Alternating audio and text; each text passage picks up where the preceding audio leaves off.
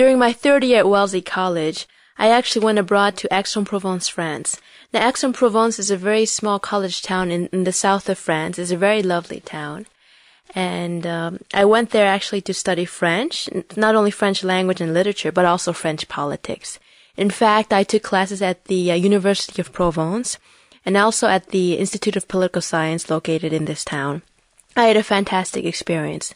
In fact, first of all, I went to Paris for about 6 weeks before I went to Aix-en-Provence. This was part of the junior abroad program. First, we went to Paris actually to get accustomed to French life and French culture. I went there for 6 weeks and I took some classes and it was wonderful. I had a wonderful experience in Paris, which I think is one of the most beautiful cities, if not the most beautiful city in the world.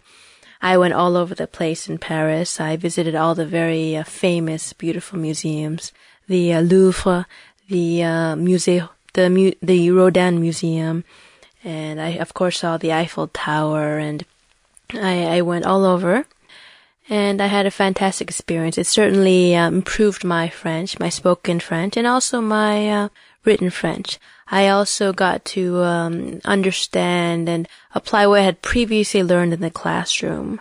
And I also got to see a lot and understand a lot about French culture. And it was a fantastic experience for me.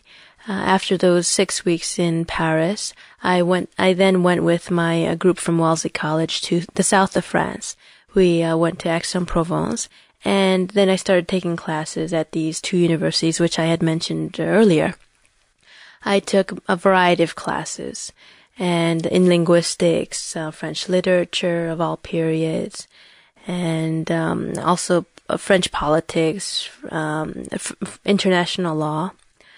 And I learned quite a bit from my experiences. Actually, these courses were all year long. And they met several times a week. I found that the course load actually wasn't too heavy.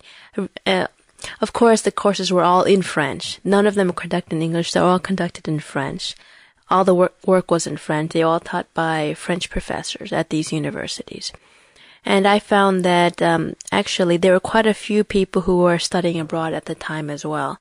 Quite a few people who were from the United States and from other European countries, even other people from Asia as well, studying at these universities. I'd say it was these schools were pretty much very international oriented, a lot of international students. So I had the opportunity to meet people from all over the world there, not just French people. And during my time there, I actually didn't live with a French family, though maybe I should have. I had a roommate who was American, and it was a rule actually of this program that we had to speak French at all times, and we did. We stuck to this rule, and that's how we were able to actually improve our French. And fortunately enough, I had the opportunity to visit many different parts of France, besides Paris, besides Aix-en-Provence. Also, I visited Nice, very beautiful. The beaches of Nice are gorgeous, actually, just like from a dream. And also Avignon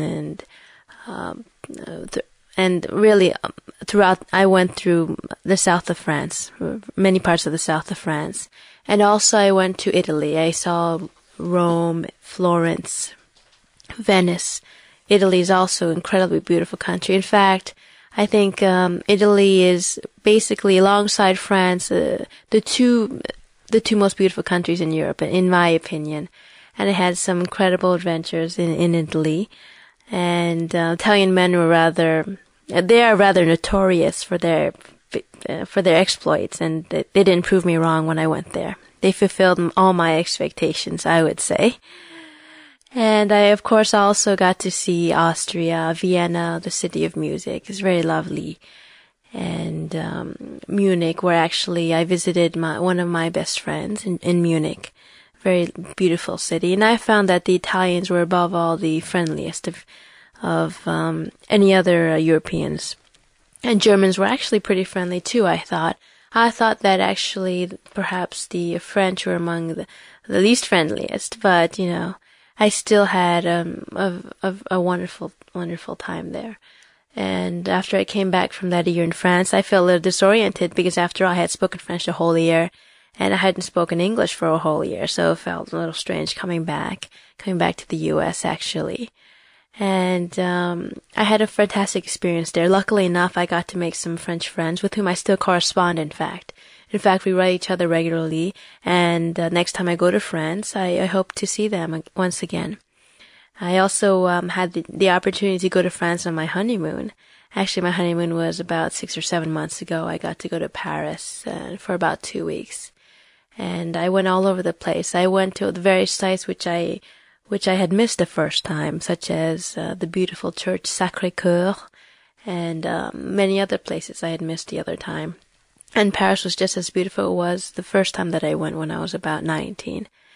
And yes, actually, I'm looking forward to going to France again for the third time. Hopefully it won't be too far into the future. And just to sum up, I believe that from my junior year abroad, I learned a considerable amount. I would certainly encourage all students to actually take a year or a couple of years off to visit another country or several countries. I think you definitely get a different perspective on life. I think you grow very much emotionally, and you become more mature, and you definitely get to understand people of different cultures, and you become more aware of what's going on in the world. I think you begin to look at your own society, think about it, and question what is good, what is bad, see if anything could be better. And it just opens up your mind in so many ways, and it was definitely well worth it.